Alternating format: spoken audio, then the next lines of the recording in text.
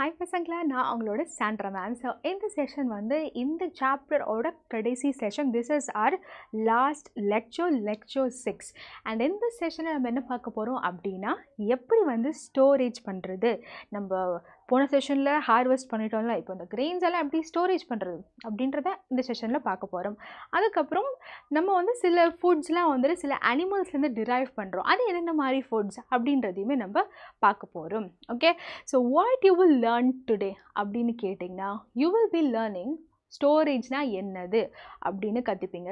Store எப்படி பண்ணணும் அப்படின்னு கற்றுப்பீங்க. என்னென்ன மெத்தட்ஸ் இருக்குது ஸ்டோர் பண்ணுறதுக்கு அப்படின்றத கற்றுப்பீங்க. ஏன் ஸ்டோரேஜ் பண்ணலைன்னா என்ன ஆகும் அப்படின்றதையுமே இந்த செஷனில் கற்றுப்பீங்க. அதுக்கப்புறம் அனிமல்ஸ்லேருந்து என்ன ஃபுட் நமக்கு கிடைக்குது, என்னென்ன மாதிரியெல்லாம் இருக்குது அப்படின்றத நம்ம இந்த செஷனில் கற்றுக்க போகிறோம். So let's get started. S, default slide number in the sessions la. So what happens, the first step is seed வந்து first soil வந்து prepare பண்ணணும். அதுக்கப்புறம் சீடை வந்து sow பண்ணணும், manure fertilizers எல்லாம் ஆட் பண்ணணும், தண்ணி ஊற்றணும், weeds தேவையில்லாத எல்லாத்தையும் எடுத்துடணும். அதுக்கப்புறம் தேவையான இருக்கிறத மட்டும் நம்ம ஹார்வெஸ்ட் பண்ணணும். எப்போ பண்ணணும்னு பார்த்தோம் லாஸ்ட் செஷனில் நான் சொல்லியிருந்தேன். எப்போன்னு கமெண்ட்டில் சொல்லுங்கள். ஓகே, அந்த ஹோம்ஒர்க் கொஸ்டின் உங்களுக்கு அதை நீங்கள் சொல்லுங்கள்.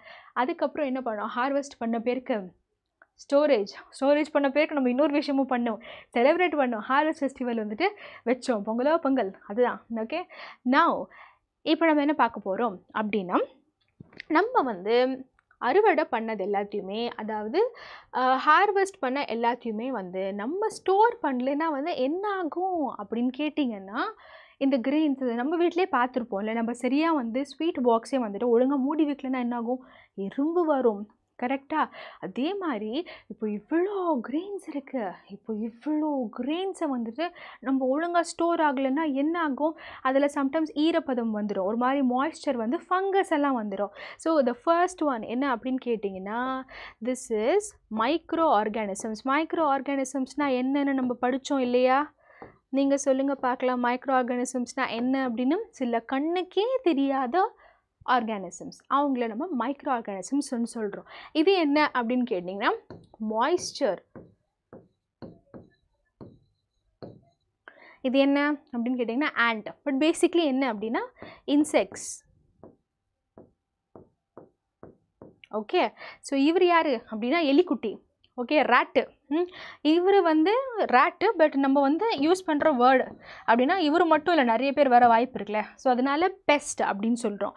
ஸோ இந்த மாதிரி மைக்ரோ ஆர்கானிசம்ஸ், கண்ணுக்கே தெரியாத ஆர்கானிசம்ஸ் கிட்ட இருந்து நம்ம அந்த கிரெயின்ஸை பாதுகாக்கணும். அதுக்கப்புறம் மாய்ஸ்சர், ஈரப்பதம்னு சொல்லுவோம்ல, நம்ம வந்து ரொம்ப நாளாக ஒருத்தர் திறக்காமல் அப்படிலாம் இருந்தோமா, இந்த ஈரப்பதம் ஜாஸ்தியாக இருந்துச்சுன்னா ஃபங்கஸ், அதுவுமே இன்னொரு மைக்ரோ ஆர்கானிசம், அந்த மாதிரி வந்து அந்த கிரெயின்ஸ்லாம் அஃபெக்ட் பண்ணிவிடும். அதுக்கப்புறம் பெஸ்ட், இது மாதிரி எலி, காக்ரோச் அதெல்லாம் வந்து அஃபெக்ட் பண்ணோம். அப்புறம் இன்செக்ட்ஸ், ஆண்ட் உதாரணத்துக்கு. ஸோ இதெல்லாம் வந்து நம்ம ஒழுங்காக நம்ம ஃபுட்டை, நம்ம கிரெயினை வந்து ஸ்டோர் பண்ணலைன்னா, நம்ம கிரெயின்ஸ் எஸ்பெஷலி நம்ம பார்த்துட்டு இருக்கிறது க்ராப்பில், ஸோ கிரெயின்ஸை வந்து ஒழுங்காக ஸ்டோர் பண்ணலைன்னா இவங்கெல்லாம் வந்து அட்டாக் பண்ணிடுவாங்க. அதனால நம்ம ஃபுட்டை, நம்ம கிரெயின்ஸை ஒழுங்காக ஸ்டோர் பண்ணணும். ஓகே, இவங்க கிட்டேருந்து ப்ரொடெக்ட் பண்ணுறதுக்காக நம்ம கிரெயின்ஸை ஒழுங்காக ஸ்டோர் பண்ணணும். கிளியரா? எஸ், சரி. இப்போ கிரெயின்ஸை வந்து ஸ்டோர் பண்ணுறதுக்கு வந்துட்டு ஃபஸ்ட்டு மெத்தட் என்ன அப்படின்னு கேட்டிங்கன்னா வந்துட்டு, அது நம்ம இப்போ நம்ம அங்கே முன்னாடி இருக்க செஷனில் வந்துட்டு பார்த்தோம்ல, த்ரெஷிங் பண்ணும்போது அந்த உங்களுக்கு சுகர் கேன் எக்ஸாம்பிள் கூட கொடுத்துருந்தேன். அதில் வந்து என்ன ஆகும் அப்படின்னா வந்துட்டு அந்த கிரெயின்ஸ்லாம் வந்து தனியாக வந்துடும், தேவையில்லாததெல்லாம் வந்து அப்படியே விட்டுடலாம். ஓகேவா? அந்த சாஃப் அப்படின்னு சொல்லுவாங்க, அதெல்லாம் வந்து வெளியே போயிடும். இப்போது அந்த கிரெயின்ஸ்லாம் வந்து ஸ்டோர் பண்ணுறதுக்கு என்ன பண்ணுவாங்க அப்படின்னா, ஃபர்ஸ்ட் வந்து இந்த மாதிரி ஜூட் பேக் அப்படின்னு வந்துட்டு யூஸ் பண்ணுவாங்க. இந்த பெருசாக சாக்கு மூட்டை, நம்ம அரிசி வரும்ல, ரைஸ், அது கூட இந்த மாதிரி பெருசாக சாக்கு மூட்டையில் வருதில்ல, ஸோ அதுதான் அந்த மாதிரி வந்து ஜூட் பேக்கில் வந்துட்டு ஸ்டோர் பண்ணுவாங்க. இல்லைன்னா இந்த மாதிரி செகண்ட் ஒன் என்ன அப்படின்னு கேட்டிங்கன்னா, மெட்டாலிக் டின்ஸ் அப்படின்னு சொல்லுவோம்.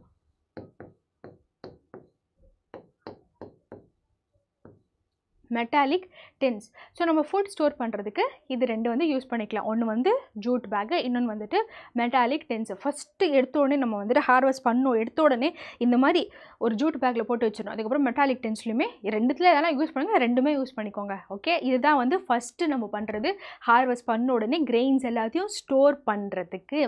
ஓகே, இது வந்து ஒரு ஸ்மால் ஸ்கேல்னால் வந்துட்டு கொஞ்சம் கம்மியாக தான் நீங்கள் வந்து ஹார்வெஸ்ட் பண்ணியிருக்கீங்க அப்படின்னா வந்துட்டு, இப்போது உதாரணத்துக்கு எடுத்துக்கலாம், ஒரு ஃபார்மர்.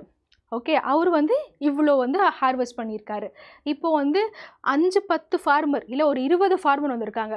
இப்போ அவங்கெல்லாம் எங்கே போய் இதெல்லாம் ஸ்டோர் பண்ணுவாங்க அப்படின்னு கேட்டிங்கன்னா, 2 இடத்துல. ஒன்று வந்து இந்த மாதிரி சிலோஸ், பெரிய மெட்டல், நம்ம இங்கே பார்த்தோம்ல கொஞ்சம் குட்டியாக இருந்துச்சு. இப்போ இங்கே பாருங்கள் இவ்வளோ பெருசாக இருக்குது. அப்போ எத்தனை பேர் எவ்வளோ ஸ்டோர் பண்ணலாம் அப்படின்னு. ஸோ அது பேர் வந்து சிலோஸ் அப்படின்னு சொல்கிறோம். இல்லைன்னா இது வந்து கிரானரிஸ், அதாவது குடோன் அப்படின்னு நம்ம ஊரில் சொல்லுவோம்ல. எல்லாம் ஒரு ஜூட் பேக் தான், ஒரு சாக்கு மூட்டை தான். அப்படியே நிறைய சாக்கு மூட்டை வச்சு ஒரு பெரிய இடத்துல வச்சா அது என்னன்னு சொல்லுவோம், கிரேனரிஸ் அப்படின்னு வந்துட்டு நம்ம சொல்லுவோம். சிலோஸ்னால் என்ன, பேசிக்லி வந்து மெட்டாலிக் டின்னோட வந்துட்டு பெரிய வெர்ஷன். ஓகேவா? ஸோ லார்ஜ் ஸ்கேல், அதாவது நிறைய ஸ்டோர் பண்ணணும் அப்படின்னா வந்துட்டு நம்ம இந்த மாதிரி சில்லோஸ், அதாவது மெட்டாலிக் வெர்ஷனோட இன்னொரு பெரிய வெர்ஷன், ஹல்க் வெர்ஷனு. ஓகே, அதே மாதிரி கிரேனரிஸ்னால் என்னது, ஒன்றும் இல்லை இவ்வளோ சாக்கு மூட்டைகள் வச்சுருப்பாங்க, குடவுன்னு சொல்லுவோம்ல, அதுதான் வந்து கிரேனரிஸ். ஓகேவா? எஸ். ஸோ நம்ம வீட்டிலே வந்து பார்த்துருப்போம்ல, இந்த நீம் லீஃப் இருக்குல்ல, நீம் லீஃப்னால் தெரியும்ல பசங்களா, அந்த அம்மம் போட்டுருச்சுன்னா நம்ம வந்துட்டு யூஸ் பண்ணுவோம் பார்த்தீங்களா, நீம் லீஃபு. எதுக்காக வந்து அம்மம் போட்டுச்சுன்னா நம்ம வந்து நீம் லீஃப் யூஸ் பண்ணுறோம், அதில் நிறைய வந்துட்டு பாக்டீரியல் ஆன்டிபாக்டீரியல் ப்ராப்பர்ட்டிஸ்லாம் வந்துட்டு நிறைய இருக்குது. ஓகே,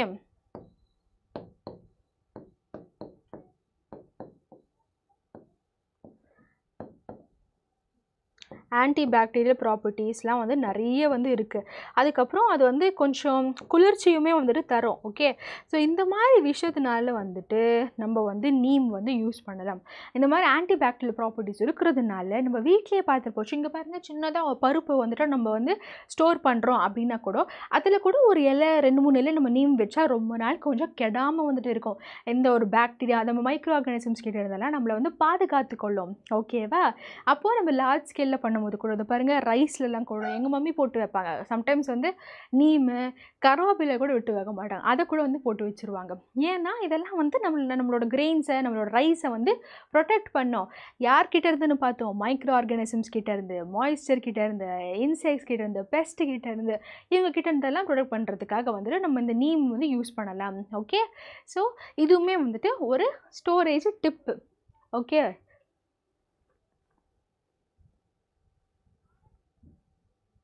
நெக்ஸ்ட்டு நம்ம சொன்ன மாதிரி சில அனிமல்ஸில் இருந்துமே வந்து நமக்கு ஃபுட்டு கிடைக்கிது. ஓகே, ஃபார் எக்ஸாம்பிள் இப்போது கவுலேருந்து நமக்கு என்ன கிடைக்கும், மில்க் கிடைக்கும். அதே மாதிரி கவு மட்டும் இல்லை, பஃபெலோலேருந்து எருமை மாடு இருக்குல்ல, அந்த மாடுலேருந்து நமக்கு கிடைக்கும், கேமலிருந்து கிடைக்கும். அதுக்கப்புறம் ஹார்ஸ் கூட நமக்கு வந்துட்டு பால் அதுலேருந்து கூட நம்ம எடுத்துக்கிறோம். அதுக்கப்புறம் ஷீப்பு. ஓகே, ஸோ இந்த மாதிரி விஷயத்துல இருந்தெல்லாம் வந்துட்டு நம்மளுக்கு வந்து மில்க் கிடைக்கிது. முக்கியமானது என்னது அப்படின்னு கேட்டிங்கன்னா கவு மில்க்கு. ஸோ இதிலேருந்து இவங்க வந்து நமக்கு பால் தராங்க. ஓகே, ஸோ இவங்களிருந்து நமக்கு வந்து ஃபுட்டு கிடைக்கிது. அது மட்டும் இல்லாமல் நம்ம வந்து ஃபிஷ்ஷை வந்து சாப்பிட்றோம். நிறைய கோஸ்டல் ரீஜன்ஸில், கோஸ்டல்னால் இந்த மாதிரி கேரளா, தமிழ்நாடு, எங்கெல்லாம் தண்ணி இருக்கும், கன்னியாகுமரி சைடு, அந்த மாதிரி சைடில் இருக்கிறதெல்லாம் வந்துட்டு கோஸ்டல் ரீஜன்ஸ் அப்படின்னு சொல்லுவோம். மேங்களூரு அந்த மாதிரி இருக்க இடத்துலலாம் வந்து மீன் வந்து கொஞ்சம் விருப்பப்பட்டு சாப்பிடுவாங்க. ஈவன் அந்தமான இடத்துலலாம், ஏன்னா அங்கே தண்ணி நிறைய இருக்குல்ல. ஸோ யூஸ்வலாகவே எல்லா இடத்துலையும் சாப்பிடுவோம், ஆனால் தண்ணி நிறையா இருக்கிறதுல இன்னுமே நிறைய மீன் சாப்பிடுவாங்க. ஸோ ஃபிஷ் வந்து அதுவே நமக்கு வந்து ஒரு டைரக்ட் ஃபுட்டாக இருக்குது.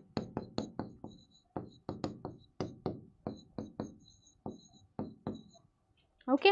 ஸோ ஃபிஷ்ஷே வந்து நமக்கு ஒரு டைரெக்ட் ஃபுட்டு. அது மட்டும் இல்லாமல் ஷீப்லாம் வந்துட்டு அதுலேருந்துமே வந்துட்டு நமக்கு அந்த உள்ளெல்லாம் கிடைக்கிதுல்ல. ஸோ இது ஆக்சுவலாக இந்த செஷனில் நம்ம என்ன பார்க்க போகிறோம்னா ஃபுட்டு மட்டும் தான். ஃபுட்டு அப்படின்னா பார்த்தா வரும் கவுலேருந்து milk, buffalo milk, camel milk, fish வந்து டைரெக்டாக சாப்பிட்றோம், சிக்கன் சாப்பிட்றோம். ஸோ இதெல்லாம் வந்து டைரெக்டாக நமக்கு ஃபுட்டாக இருக்குல்ல. இவங்களை எல்லாத்தையுமே வந்துட்டு கூட ஃபார்மர்ஸ் வந்துட்டு கல்டிவேட் பண்ணுவாங்க. ஃபஸ்ட்டு அக்ரிகல்ச்சர் டெஃபினேஷனில் பார்த்தோம். வரும் கிராப்ஸ் வளர்க்குறது மட்டும் அக்ரிகல்ச்சர் கிடையாது. ஈவன் இந்த மாதிரி நமக்கு யூஸ்ஃபுல்லாக இருக்க அனிமல்ஸ், ஃபிஷ்ஷஸ் எல்லாம் வளர்க்குறது கூட அக்ரிகல்ச்சரில் வந்துட்டு சேரும். அதை வந்து நம்ம என்ன பேர் அப்படி சொல்கிறோம் அப்படின்னு பார்த்தீங்கன்னா அதை வந்து அனிமல் ஹஸ்பண்ட்ரி அப்படின்னு வந்துட்டு சொல்கிறோம். அதை என்னன்னு சொல்கிறோம் அப்படின்னு கேட்டிங்கன்னா அனிமல்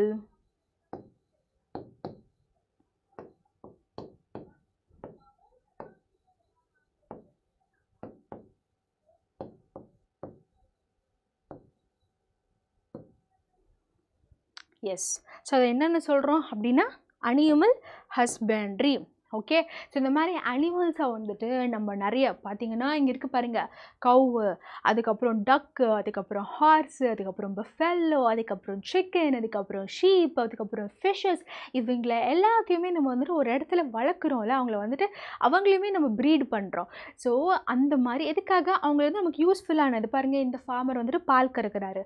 ஸோ இந்த மாதிரி பண்ணுறதுனால இவங்களாம் நமக்கு யூஸ்ஃபுல்லான ஃபுட் ப்ராடக்ட்ஸ் தராங்கல்ல. ஸோ அந்த ப்ராசஸ் என்ன, இவங்களெல்லாம் வளர்க்குறோம்ல, அந்த ப்ராசஸ் என்ன அப்படின்னு கேட்டிங்கன்னா அனிமல் ஹஸ்பண்ட்ரி அப்படின்னு சொல்கிறோம். So these are some of the useful food products that we get from animals. So அனிமல்ஸ்லேருந்தும் நமக்கு வந்து ஃபுட் வந்து கிடைக்கிது.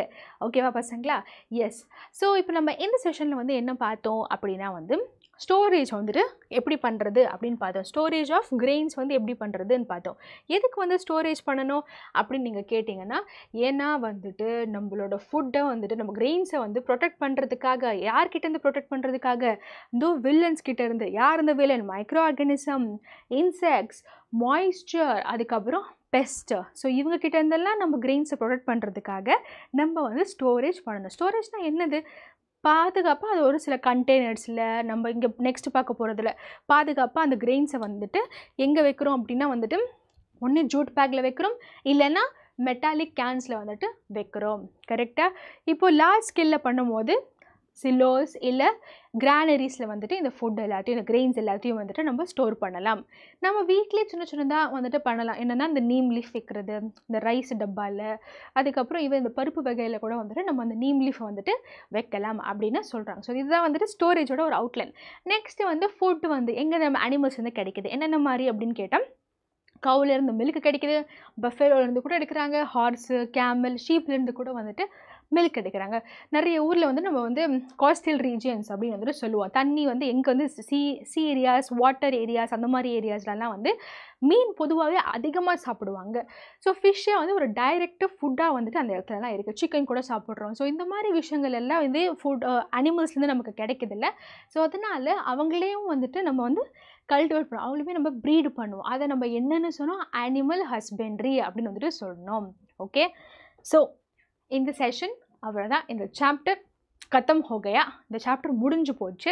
நெக்ஸ்ட்டு வந்து உங்களுக்கு எந்த சாப்டர் ஆரம்பிக்கணும், எந்த செஷன் ஆரம்பிக்கணும், எந்த லெசன் எது வேணும், உங்கள் ஸ்கூலில் வந்து இப்போ என்ன நடத்திட்டு இருக்காங்க, இல்லை எக்ஸாம் நடக்குதுன்னா அந்த எக்ஸாமுக்கு உங்களுக்கு எது வேணுன்றதை கமெண்ட் செக்ஷனில் மென்ஷன் பண்ணுங்கள். ஓகே. ஸோ தட் நான் உங்களுக்கு அந்த வீடியோட வரல, நான் வேறு ஏதாச்சும் பண்ணி உங்கள் ஸ்கூலில் வேறு ஏதாச்சும் நடத்தி இதுவும் அதுவும் பேரலாக இருந்துச்சுன்னா உங்களுக்கு இன்னும் வசதியாக இருக்கும்ல, அதுக்காக கேட்குறேன். ஸோ நீங்கள் உங்களுக்கு என்ன வீடியோ வேணுன்றதை கமெண்ட் செக்ஷனில் மறக்காமல் சொல்லுங்கள். ஓகே கைஸ், பாய்.